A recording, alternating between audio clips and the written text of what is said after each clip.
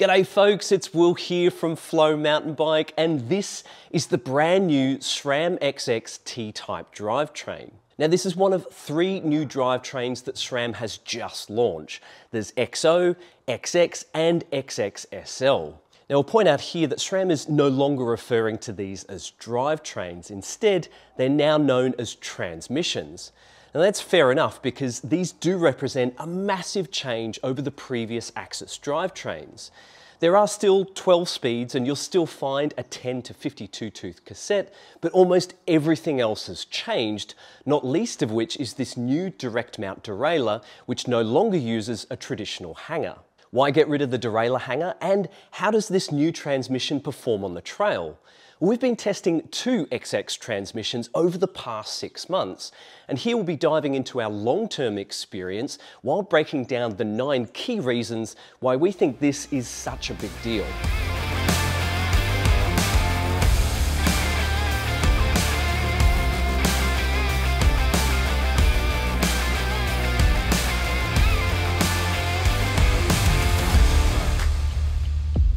Alright, so number 1, there is no more derailleur hanger. That's right folks, you can get rid of your fancy hanger alignment tool, and you can also forget about fiddly adjustment screws. And that's because there are no limit screws or B-gap adjustments on the new derailleur. Instead of requiring a hanger, the new derailleur mounts directly to the frame using the rear wheel's through axle as the structural anchor point. It's designed specifically for frames that utilise a UDH dropout, and that means that SRAM has complete control over the dimensions between the derailleur, the dropout and the cassette. Because all of these variables are now standardised, the derailleur doesn't need to be limited in its movement. It knows exactly where the 10-tooth sprocket starts and where the 52-tooth sprocket finishes, and it only needs to perform each shift in between, no more, no less. And since there's no hanger to align, limit screws to adjust or B-gap to measure, setup with the new transmission is the fastest and simplest we've ever experienced. Number 2, well, on the trail, the first aspect that we noticed, or more accurately didn't notice,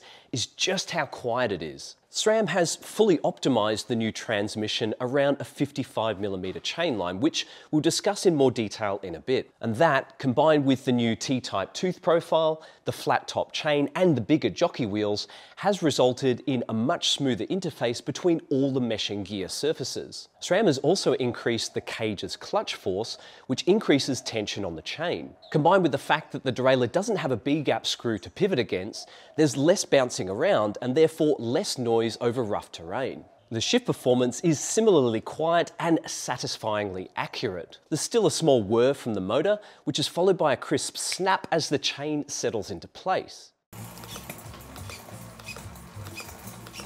A big part of this is the chunky direct mount derailleur, which produces a much stiffer interface. As a result, shifts are sharper and more direct. The jumps between each gear at the low end of the cassette have also been tightened. This reduces the mechanical gymnastics that the chain has to perform when going up to the larger sprocket, and it also results in less disturbance to your cadence. You might also notice that with the exception of the setup cog, all of the sprockets now use the narrow-wide X-Sync profile. This improves retention and accuracy by providing a very specific shift gate for the chain to transition through as it moves between each cog. Additionally, if you try and shift 3 or 4 gears in one go, the derailleur won't attempt to do all of that in one hit. Instead, it hesitates slightly, which gives the chain a chance to hit one of those shift gates before changing gear. This means that in the work stand, the shifting appears to be kind of slow, but out on the trail, it becomes apparent that the system does this deliberately in order to shift with better accuracy and reliability under load. Number 3 is that it works even better on an e-mountain bike. In addition to testing the SRAM XX transmission on this Yeti,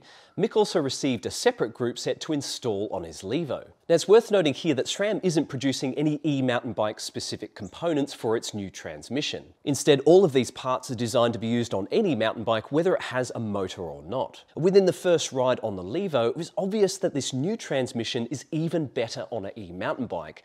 And that's because it's optimized to shift under load, and indeed the harder you push, the sharper the shift. Even while out of the saddle, in full turbo mode and with the rear brake on, the rear derailleur was able to perform each shift with 0 complaints. And because the derailleur pauses between those multi-shifts, you never have to worry about the motor delivering power to the chain when it's not properly engaged. As a result, it's virtually impossible to misshift with this new transmission. All right, number 4, you can literally stand on the derailleur. Of course, the biggest concern that everyone's expressed to us while we've been testing these new transmissions is the lack of a derailleur hanger. And since the dawn of time, the derailleur hanger has been made out to be the sacrificial lamb that's designed to bend or break before causing damage to the frame or the derailleur. So without a hanger, surely you're risking catastrophic damage if the derailleur cops an impact. To address this, SRAM already had part of the solution with its previous axis derailleurs and the overload clutch. Give the derailleur a kick from the side and the overload clutch engages in order to protect the tiny motor and gearbox inside the derailleur. After absorbing the impact, the derailleur then shifts back into its previous position. Secondly, the UDH dropout allows the derailleur to rotate backwards in the event of a frontal impact. Finally, and perhaps most importantly,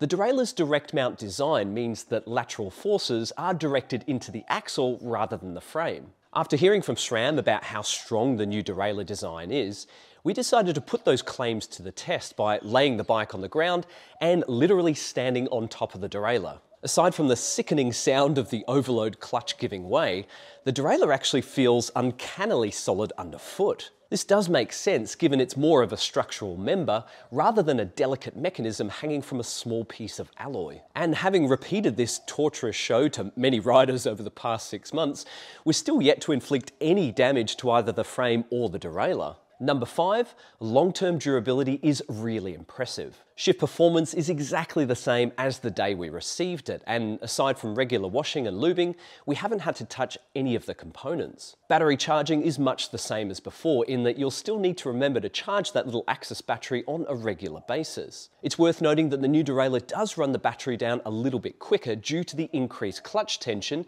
which requires more energy when the derailleur is shifting up the cassette. As you'll no doubt be able to see from all the scuffs and scars, the derailleur has copped an absolute hiding over the past 6 months. More recently, Mick spent a good portion of a photo shoot deliberately smacking the derailleur on a rock on the inside of a tight right-hand corner. The derailleur's overload clutch would absorb the impact every single time before promptly returning to its default position as if nothing had ever happened. When the impact was particularly hard, the derailleur would also rotate backwards thanks to the UDH dropout. A quick push of the derailleur back down into position was all that was required in order to keep riding. It's pretty unreal looking back on that video footage now, given that these would have been expensive ride-ending events in the past. Now, it is worth noting here that the new derailleur does have a narrower stance compared to the old Axis derailleurs, which means it's less likely to make contact with rocks and trees to begin with. There's also been a lot of attention paid to the lower cage, which features heavily chamfered edges in order to avoid catching sticks and debris on the trail. If a stick does get lodged in the lower jockey wheel,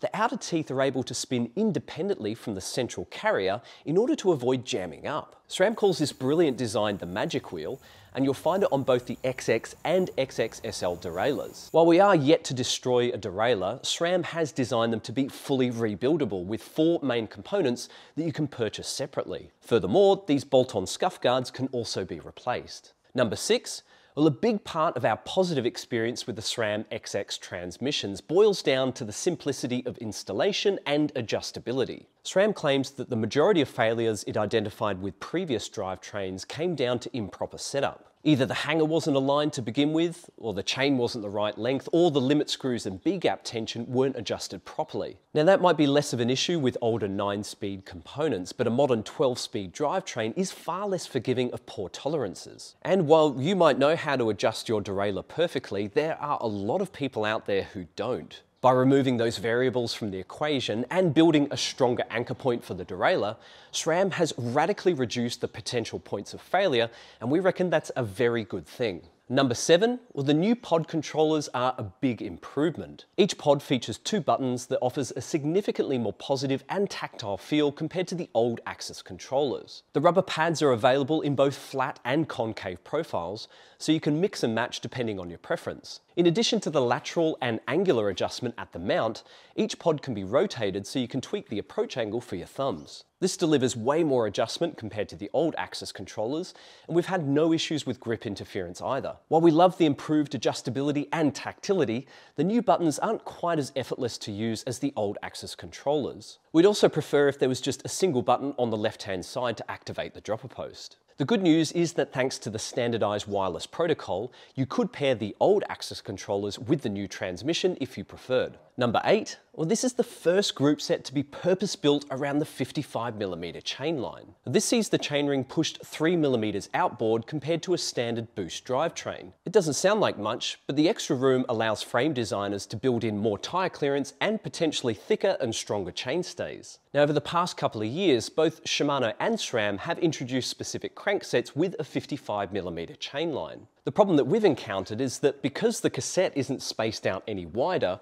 the chain ends up on a pretty severe angle when you're in the larger sprockets. This leads to more friction and noise and a greater chance of chain derailment when backpedaling. With the new XX transmission, however, the cassette has been spaced out wider. According to SRAM, the cassette sits 1.8mm further outboard, and this improves the chainline while still being able to use a conventional Boost 148 rear hub. Furthermore, if you look at the derailleur from behind, you'll notice that the cage appears to be bent. Now, this is actually a specific profile that allows it to articulate throughout the gear range so that the lower jockey wheel is always pointing to the chainring. This results in a straighter and smoother path for the chain, again resulting in less friction and noise. Our 9th and final point is weight. Now, while we're looking at the XX group set, the cranks, chain and cassette are pretty much the same weight as the previous version. The shifter pods have gotten a little bit lighter compared to the old Axis controllers. The new XX derailleur is heavier though, coming in at 466 grams. Compare that to the 400-gram combined weight of the old XX1 Axis derailleur and a UDH hanger. Now, that isn't a big increase in weight, but it's still an important one to point out, and that's because over the past couple of decades, we've become accustomed to new bikes and components always being lighter than the old models. The thing is, some extra weight can actually be a good thing. And that's why we've seen the advent of tubeless inserts, thicker tyre casings, big forks and even heavy-duty brake rotors. It's a similar story with the new XX derailleur. Yes, it's heavier, but the grams have been well spent because this is way tougher than anything else before it. Now, if you're curious to know more about our experience of testing the SRAM XX transmission, including some of the other downsides, we've delved a lot deeper in the full review, which is now live over at flowmountainbike.com. There you'll find more information on pricing, along with a detailed look at both the XO and XXSL group sets. We also discuss our thoughts on a SRAM GX Axis transmission, whether we'll see this technology carry over into SRAM's road and gravel group sets, and how we think Shimano is going to respond. Now, if you fancy checking it out, hit the link in the video description below. But to sum up our thoughts after 6 months of testing, well, it's clear that the new SRAM XX transmission presents a truly evolutionary leap for the modern mountain bike drivetrain. Shifting is faster, crisper, and more dependable than ever before. It's ridiculously easy to set up, and there are fewer adjustments to get wrong. Indeed, it's the overall reliability and strength that represents the biggest improvement over previous drivetrains. Despite all the intended and unintended abuse, we're still yet to experience a single misshift or drop chain. Yes, the derailleurs have suffered countless scars, but no ride has been ruined, and that really does say a lot. All that innovation certainly doesn't come cheap, and the eye-watering pricing behind the new derailleurs, cassettes and chains will certainly raise a few eyebrows. We can't argue with the performance and durability though, and we love that the derailleur is fully rebuildable. We also owe SRAM props for developing the first group set that's properly optimized around the 55mm chainline. It works exceptionally well, and it may very well spell the beginning of the end for the Super Boost standard. We are eager to see SRAM trickle down the T-type transmission technology to a more budget-friendly GX level and perhaps even further. But in the meantime, there are no doubts that this is the best mountain bike drivetrain that we have ever had the pleasure of using. Now, if you folks have any questions for us about the new SRAM XX transmission, make sure you drop those into the comments below. Otherwise, I hope you've enjoyed this video, and we'll see you guys next time. Tooroo!